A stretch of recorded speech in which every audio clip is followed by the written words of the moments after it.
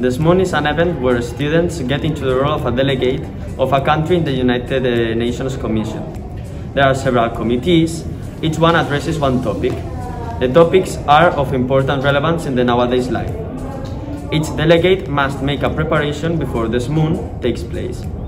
This preparation is reflected in the position paper. That must be done before the SMUN starts. The main objective of the SMUN is to find solutions about the topics in form of a file called resolution. At the beginning, I thought it was going to be quite complicated. I had a little bit of uncertainty because I didn't know how it was going to turn out.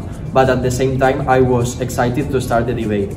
Once it starts, you realize that it is much easier than it seemed.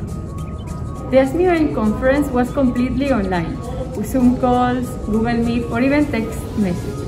I remember having a table full of different devices for connection. The main topic was artificial intelligence, and we were divided in several committees.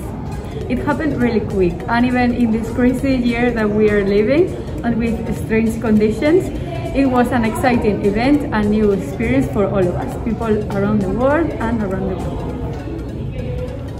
From this experience, I have learned a wide range of positive things. I have learned more things about the world, specifically my topic on sustainability. Moreover, I have developed leadership skills, as the SMUN is an exercise in research, public speaking, and teamwork, which are very important throughout your life. Finally, another positive outcome of this experience is meeting and engaging with new people from other countries.